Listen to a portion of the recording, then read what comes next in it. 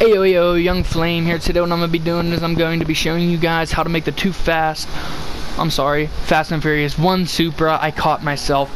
Here's what I am going to say. This is going to be a whole video on making a Fast and Furious 1 Paul Walker replica Supra. But what I wanted to tell you is stay tuned on my next video because I'm going to be showing you guys how to make a Too Fast, Too Furious Supra. It's the gold one from Too Fast, Too Furious. Anyways, though, this one is not that. This is just on how to make the first one. So stay tuned to my next video that I make about the Too Fast, Too Furious Supra. And yeah, so first thing you're going to need to do is go on Legendary Motorsports, and you're going to want to buy the Dinka Jester Classic, and I believe it's 790,000 on Legendary Motorsport for the Dinka Jester Classic. But you guys probably already knew about that. You just wanted to see how to make it. And yeah, so that's what I'm going to be showing you today. Oh my god. So I've seen all the Fast and Furious movies, but especially the first through the third one. I've seen those ones the most, just because they were more about racing than stunts and everything. Of course, they were a little furious in that movie, but you know, in the all the ones above the third one pretty much just got into drug running and bullshit.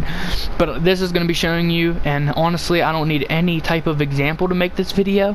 I've seen that movie so much, I know exactly what it looks like. I have a picture in my head of the whole damn car for some reason, I know. But I've seen that movie probably over 100 times, and the movie actually encouraged me to buy an Eclipse in real life, a second generation Eclipse, and hook it up. That's how much the movie, I guess, inspired me, yeah, you could say. But so I've seen that so much, it actually made me buy a car in real life. The Eclipse is an amazing car, by the way, not on the Supra's level, but also not 30,000 for a 1990s car. It's like 5K, but they still look awesome. Anyways, though, the first thing you're going to want to do is put on the drift bumper with an intercooler. It's the 11th attachment on the front bumpers, just cause that's the closest you're gonna get. In Fast and Furious 1, it did have one that hung or hanged or whatever low like that, but at the same time, you know, that's all you're really gonna get, cause the one that they had, the intercooler was a little bit deeper in it and stuff, but it's GTA, they're not gonna add the identical body kits. So anyways, a drift intercooler with the drift bumper, or just intercooler with the drift bumper, I'm sorry. You want to keep a stock rear bumper on it. As far as chassis go, I'd keep the chassis stock too. There's no point in doing that. Alright, you're going to want to put EMS level 4 on it. As far as exhaust go, just put the single chrome exhaust on, because I do not believe it had dual exhaust movie. I think all Supras had the single. It had to have only had single. There's not really any things. Alright, you want stock fenders though. As far as the hood, you want to put on the performance hood. That's a very common hood you'll see with the Supra. That's aftermarket. A lot of people like that. Lights, it's all, do you like xenon or regular? I guess xenon is, you know, upgraded. They're like blue. That's all up to you though. You want no neons on it. For liveries, you want to put on the 10-minute car livery. For plate, you can do whatever you want there. Respray, you're just gonna want to make it orange. Where we at? Orange. Okay, you're gonna want to make it orange for that. So that looks pretty cool. Let me see as far as pearlescents go. The best pearlescent that you could put on, you know what, if I were you, I'd put a black pearlescent on it. I think it comes with like a white shiny one. It wasn't really shiny in the movie, so definitely go and put on a black pearlescent. It just kind of makes it more flat, so you want a metallic color with a black pearlescent.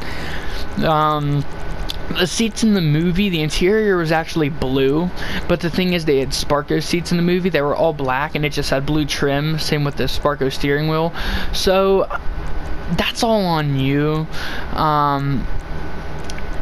I think personally, if you really want to throw blue on there, definitely go with Saxon blue. Saxon looks to be the closest.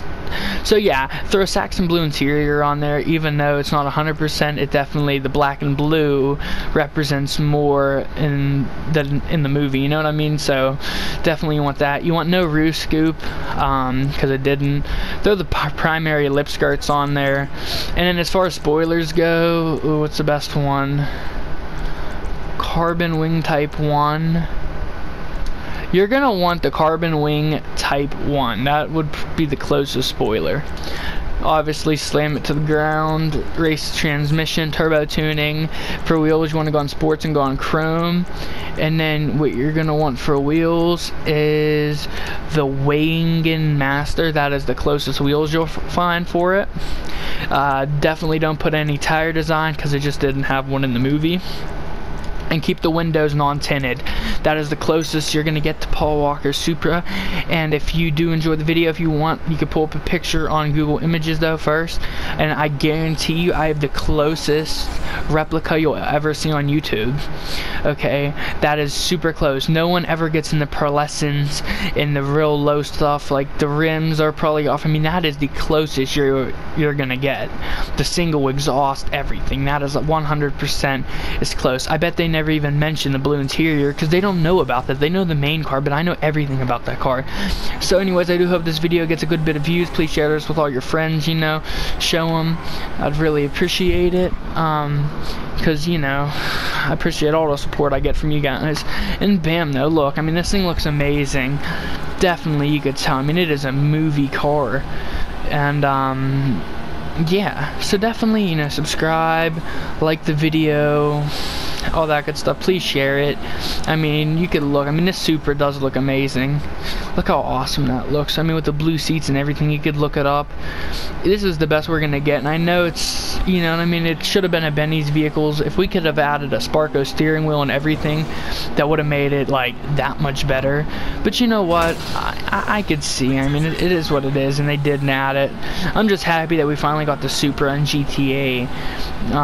You know, they could have threw it in the way it was, and that's why I don't like complaining, because the way that it was coming in Super San Andreas Autos, I always forget the name of that update because that update, just the name is so stupid and long, the Southern San Andreas Autos or whatever.